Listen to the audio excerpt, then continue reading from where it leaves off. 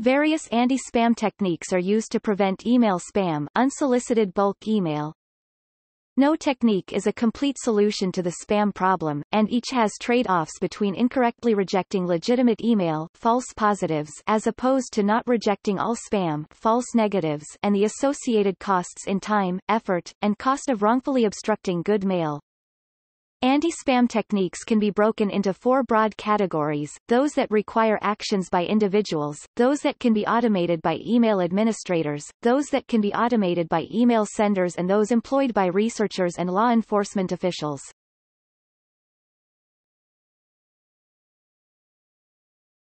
Topic: End-user techniques. There are a number of techniques that individuals use to restrict the availability of their email addresses, with the goal of reducing their chance of receiving spam.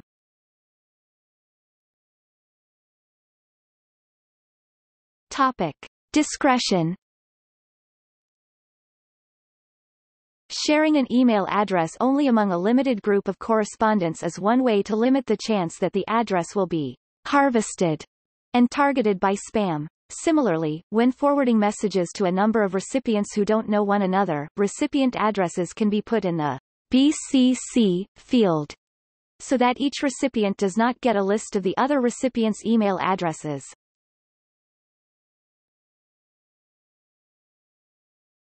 Topic: Address munging. Email addresses posted on web pages, Usenet or chat rooms are vulnerable to email address harvesting.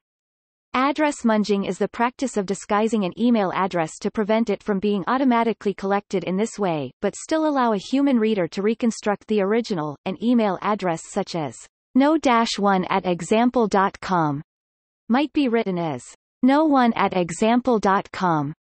For instance, a related technique is to display all or part of the email address as an image, or as jumbled text with the order of characters restored using CSS.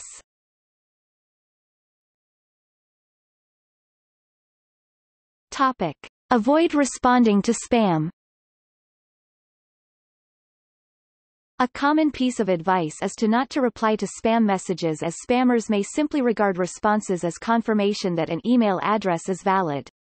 Similarly, many spam messages contain web links or addresses which the user is directed to follow to be removed from the spammer's mailing list, and these should be treated as dangerous. In any case, sender addresses are often forged in spam messages, so that responding to spam may result in failed deliveries, or may reach completely innocent third parties.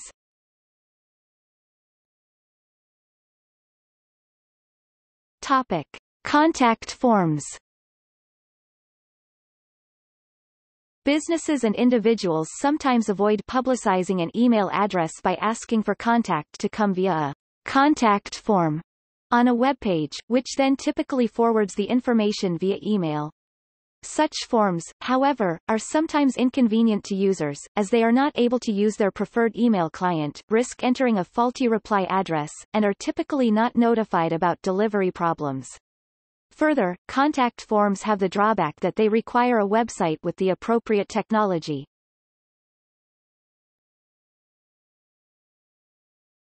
Topic: Disable HTML in email. Many modern mail programs incorporate web browser functionality, such as the display of HTML, URLs, and images. Avoiding or disabling this feature does not help avoid spam. It may, however, be useful to avoid some problems if a user opens a spam message, offensive images, being tracked by web bugs, being targeted by JavaScript, or attacks upon security vulnerabilities in the HTML renderer. Mail clients which do not automatically download and display HTML, images or attachments have fewer risks, as do clients who have been configured to not display these by default.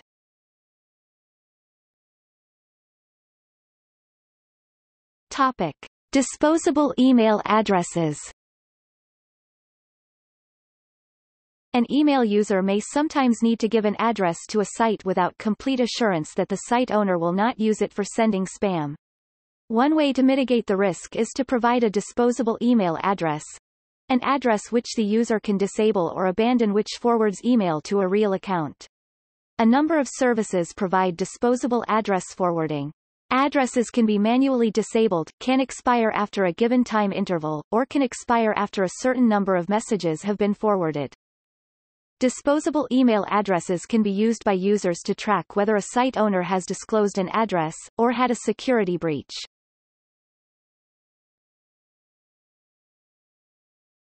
Topic: Ham passwords.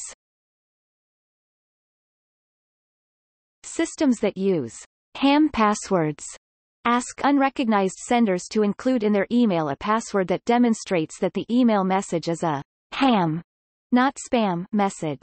Typically the email address and ham password would be described on a web page, and the ham password would be included in the subject line of an email message or appended to the username part of the email address using the plus addressing technique.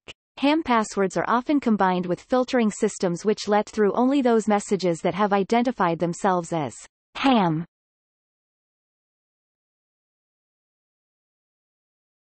Topic: Reporting spam. Tracking down a spammer's ISP and reporting the offense can lead to the spammer's service being terminated and criminal prosecution. Unfortunately, it can be difficult to track down the spammer, and while there are some online tools such as SpamCop and Network Abuse Clearinghouse to assist, they are not always accurate. Historically, reporting spam in this way has not played a large part in abating spam, since the spammers simply move their operation to another URL, ISP or network of IP addresses.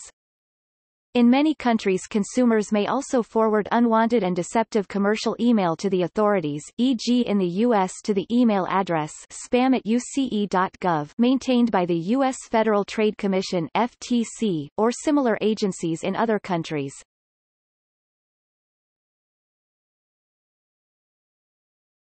Topic: Automated techniques for email administrators.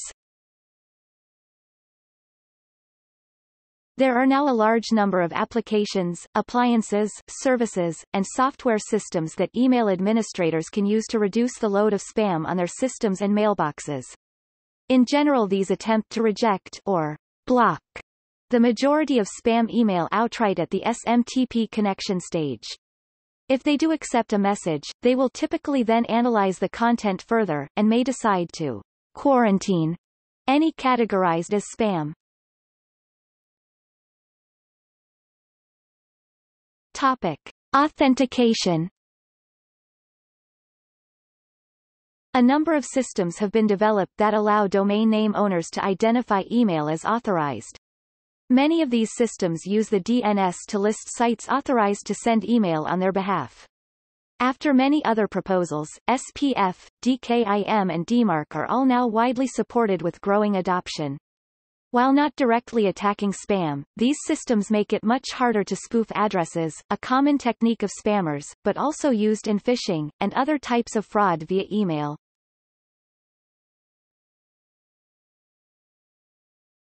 Topic: Challenge response systems. A method which may be used by Internet service providers, by specialized services or enterprises to combat spam is to require unknown senders to pass various tests before their messages are delivered. These strategies are termed challenge response systems.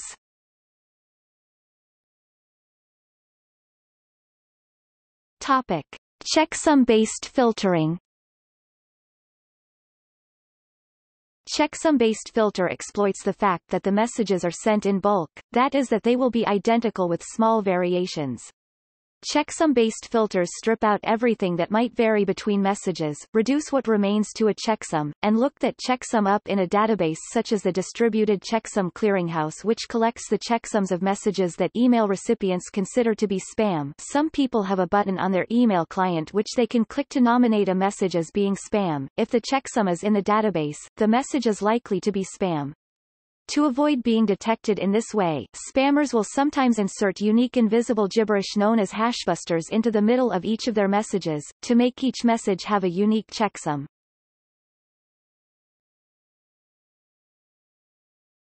Topic: Country-based filtering.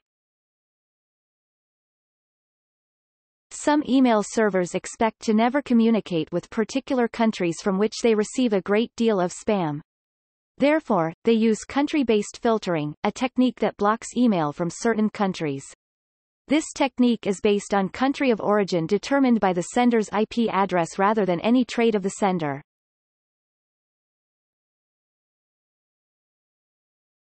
Topic: DNS-based blacklists.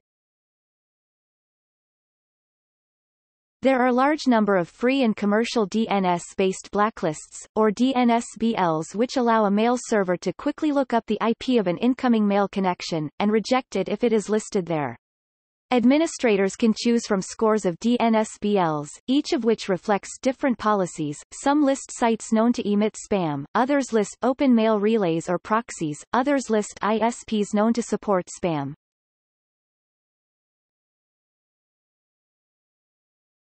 Topic: URL filtering. Most spam, phishing messages contain an URL that they entice victims into clicking on. Thus, a popular technique since the early 2000s consists of extracting URLs from messages and looking them up in databases such as Spamhaus Domain Block List (DBL), SURBL, and URIBL.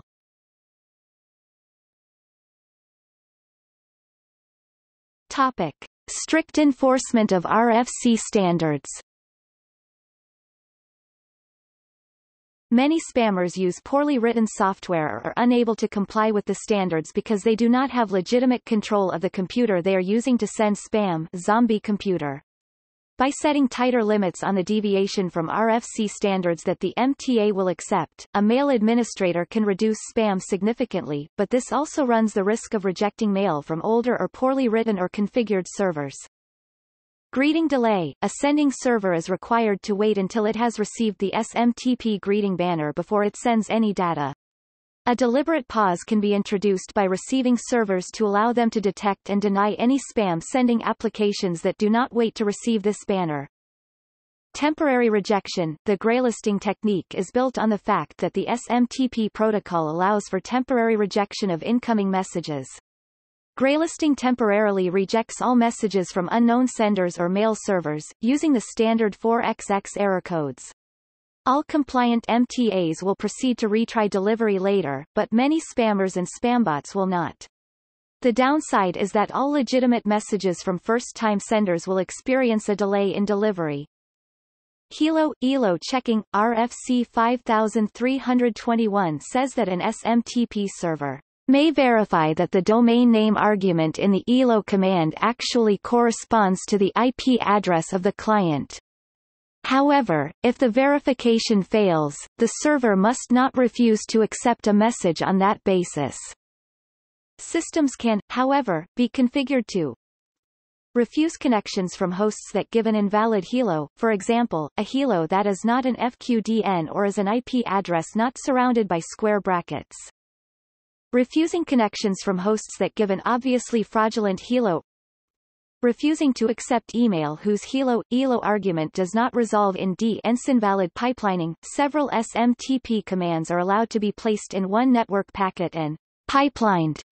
For example, if an email is sent with a CC header, several SMTP RCPT2 commands might be placed in a single packet instead of one packet per RCPT2 command. The SMTP protocol, however, requires that errors be checked and everything is synchronized at certain points. Many spammers will send everything in a single packet since they do not care about errors and it is more efficient. Some MTAs will detect this invalid pipelining and reject email sent this way. No listing. The email servers for any given domain are specified in a prioritized list, via the MX records. The no-listing technique is simply the adding of an MX record pointing to a non-existent server as the primary, i.e. that with the lowest preference value, which means that an initial mail contact will always fail. Many spam sources do not retry on failure, so the spammer will move on to the next victim. Legitimate email servers should retry the next higher-numbered MX, and normal email will be delivered with only a brief delay. Quit detection. An SMTP connection should always be closed with a quit command. Many spammers skip this step because their spam has already been sent, and taking the time to properly close the connection takes time and bandwidth. Some MTAs are capable of detecting whether or not the connection is closed correctly and use this as a measure of how trustworthy the other system is.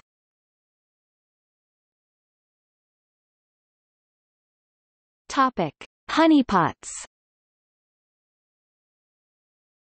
Another approach is simply an imitation MTA, which gives the appearance of being an open mail relay, or an imitation TCP/IP proxy server, which gives the appearance of being an open proxy.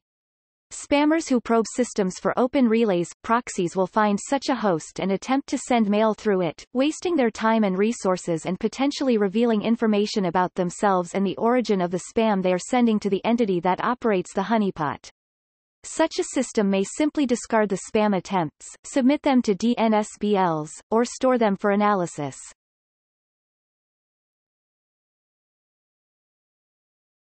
Topic: Hybrid filtering. SpamAssassin, PolicyWeight and others use some or all of the various tests for spam, and assigns a numerical score to each test. Each message is scanned for these patterns, and the applicable scores tallied up. If the total is above a fixed value, the message is rejected or flagged as spam. By ensuring that no single spam test by itself can flag a message as spam, the false positive rate can be greatly reduced.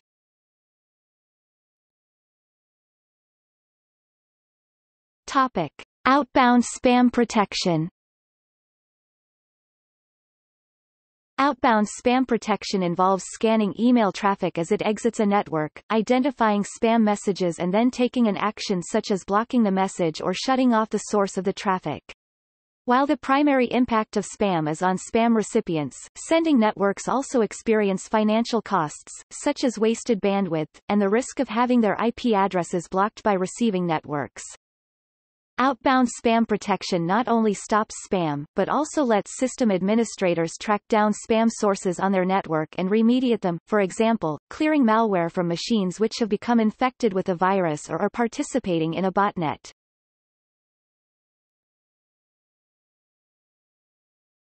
Topic: PTR, reverse DNS checks. The PTR DNS records in the reverse DNS can be used for a number of things, including most email mail transfer agents mail servers use a forward-confirmed reverse DNS (FCRDNS) verification, and if there is a valid domain name, put it into the received trace header field. Some email mail transfer agents will perform FCRDNS verification on the domain name given in the SMTP hello and elo commands. See #HELO, ELO checking. To check the domain names in the RDNS to see if they are likely from dial-up users, dynamically assigned addresses, or home-based broadband customers. Since the vast majority, but by no means all, of email that originates from these computers is spam, many mail servers also refuse email with missing or generic RDNS names. A forward-confirmed reverse DNS verification can create a form of authentication that there is a valid relationship between the owner of a domain name and the owner of the network that has been given an IP address. While reliant on the DNS infrastructure, which has known vulnerabilities, this authentication is strong enough that it can be used for whitelisting purposes because spammers and phishers cannot usually bypass this verification when they use zombie computers to forge the domains.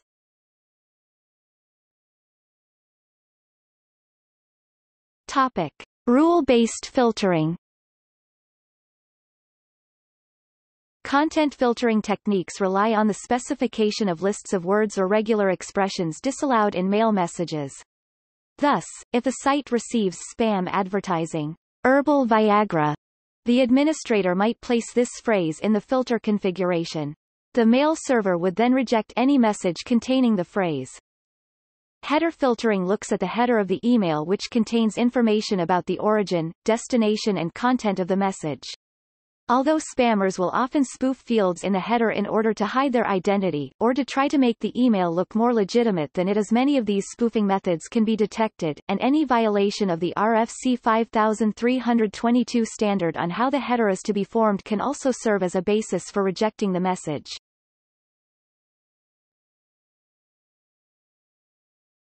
Topic: SMTP callback verification. Since a large percentage of spam has forged and invalid sender from addresses, some spam can be detected by checking that this from address is valid. A mail server can try to verify the sender address by making an SMTP connection back to the mail exchanger for the address, as if it was creating a bounce, but stopping just before any email is sent. Callback verification has various drawbacks. 1. Since nearly all spam has forged return addresses, nearly all callbacks are to innocent third-party mail servers that are unrelated to the spam. 2. When the spammer uses a trap address as his sender's address. If the receiving MTA tries to make the callback using the trap address in a mail from command, the receiving MTA's IP address will be blacklisted. 3. Finally, the standard VRFY and EXPN commands used to verify an address have been so exploited by spammers that few mail administrators enable them, leaving the receiving SMTP server no effective way to validate the sender's email address.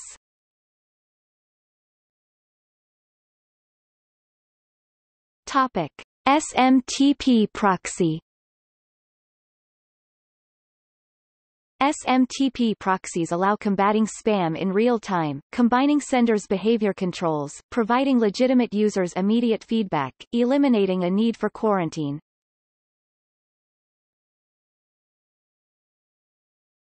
Topic: Spamtrapping. Spamtrapping is the seeding of an email address so that spammers can find it, but normal users cannot. If the email address is used, then the sender must be a spammer and they are blacklisted. As an example, if the email address spamtrap@example.org is placed in the source HTML of a website in a way that it isn't displayed on the web page, human visitors to the website would not see it.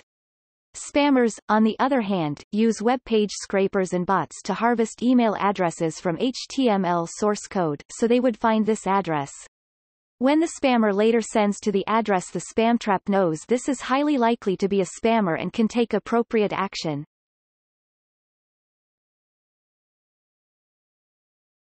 Topic: Statistical content filtering. Statistical, or Bayesian, filtering once set up requires no administrative maintenance per se. Instead, users mark messages as spam or non-spam and the filtering software learns from these judgments. Thus, it is matched to the end user's needs, and as long as users consistently mark, tag the emails, can respond quickly to changes in spam content. Statistical filters typically also look at message headers, considering not just the content but also peculiarities of the transport mechanism of the email. Software programs that implement statistical filtering include BogoFilter, DSPAM, Spambase, ASSP, CRM114, the email programs Mozilla and Mozilla Thunderbird, Mailwasher, and later revisions of SpamAssassin.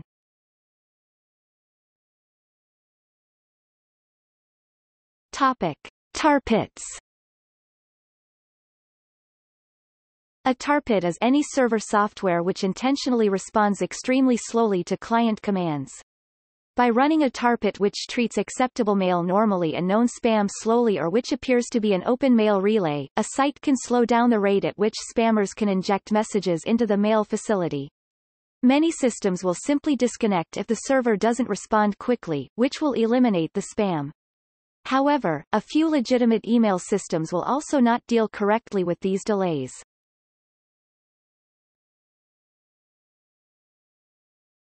Topic: Automated techniques for email senders. There are a variety of techniques that email senders use to try to make sure that they do not send spam. Failure to control the amount of spam sent, as judged by email receivers, can often cause even legitimate email to be blocked and for the sender to be put on DNS-based.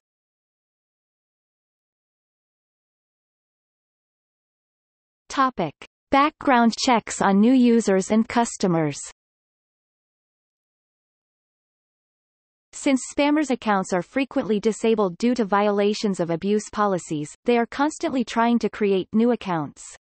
Due to the damage done to an ISP's reputation when it is the source of spam, many ISPs and web email providers use CAPTCHAs on new accounts to verify that it is a real human registering the account, and not an automated spamming system. They can also verify that credit cards are not stolen before accepting new customers, check the Spamhaus Project ROKSO list, and do other background checks.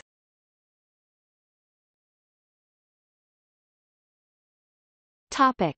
Confirmed opt-in for mailing lists.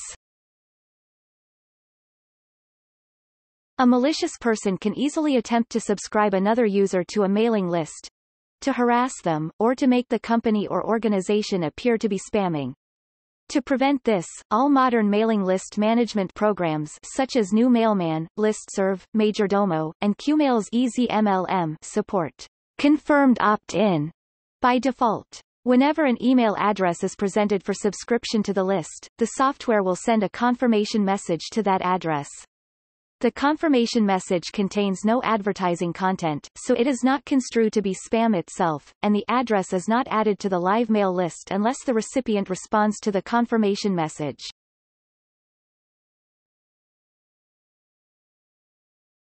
Topic. Egress spam filtering. Email senders typically now do the same type of anti-spam checks on email coming from their users and customers as for inward email coming from the rest of the Internet. This protects their reputation, which could otherwise be harmed in the case of infection by spam-sending malware.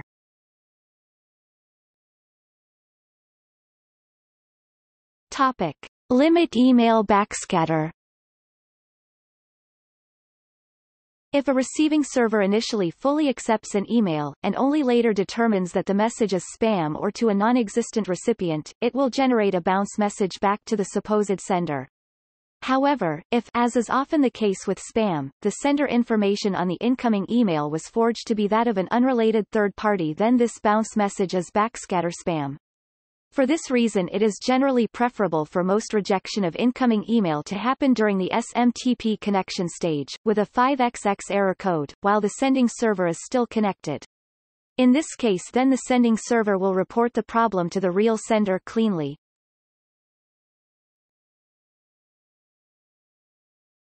Topic. Port 25 blocking. Firewalls and routers can be programmed to not allow SMTP traffic (TCP port 25) from machines on the network that are not supposed to run mail transfer agents or send email. This practice is somewhat controversial when ISPs block home users, especially if the ISPs do not allow the blocking to be turned off upon request. Email can still be sent from these computers to designated smart hosts via port 25 and to other smart hosts via the email submission port 587.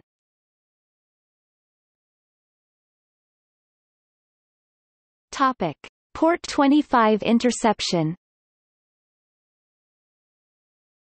Network address translation can be used to intercept all port 25 SMTP traffic and direct it to a mail server that enforces rate limiting and egress spam filtering. This is commonly done in hotels, but it can cause email privacy problems, as well, making it impossible to use STARTTLS and SMTP auth if the port 587 submission port isn't used.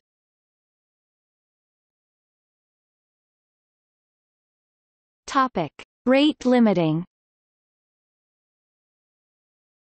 Machines that suddenly start sending lots of email may well have become zombie computers. By limiting the rate that email can be sent around what is typical for the computer in question, legitimate email can still be sent, but large spam runs can be slowed down until manual investigation can be done.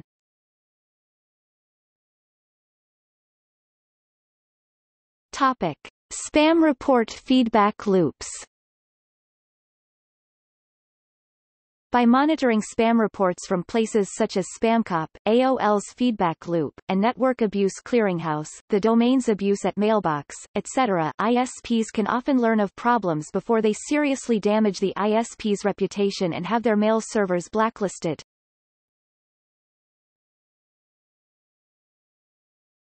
Topic.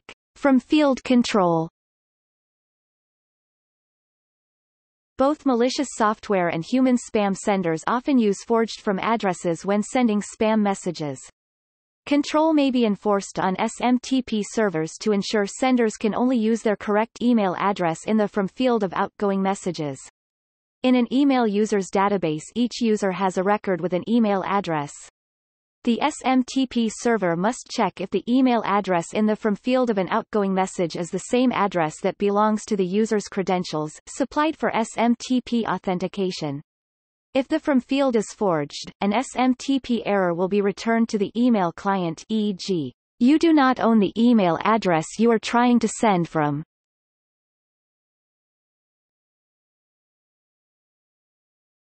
Topic. Strong AUP and TOS agreements. Most ISPs and webmail providers have either an acceptable use policy (AUP) or a terms of service agreement that discourages spammers from using their system and allows the spammer to be terminated quickly for violations.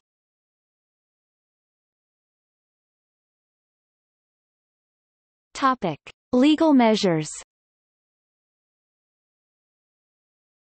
From 2000 onwards, many countries enacted specific legislation to criminalize spamming, and appropriate legislation and enforcement can have a significant impact on spamming activity.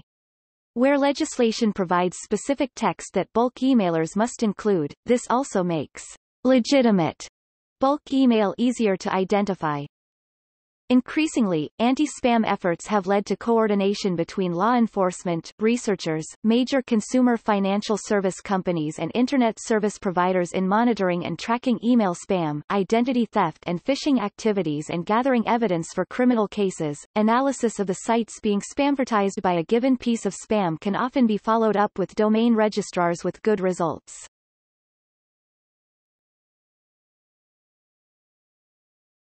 Topic. New solutions and ongoing research. Several approaches have been proposed to improve the email system. Topic: Cost-based systems. Since spamming is facilitated by the fact that large volumes of email are very inexpensive to send, one proposed set of solutions would require that senders pay some cost in order to send email, making it prohibitively expensive for spammers.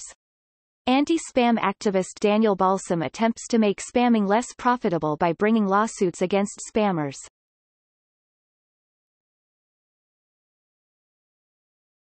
Topic: Other techniques.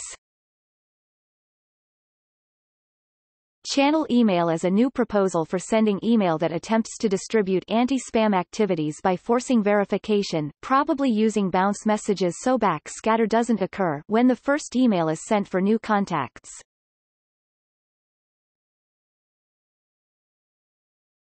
Topic: Research conferences. Spam is the subject of several research conferences, including Messaging Anti-Abuse Working Group, TREC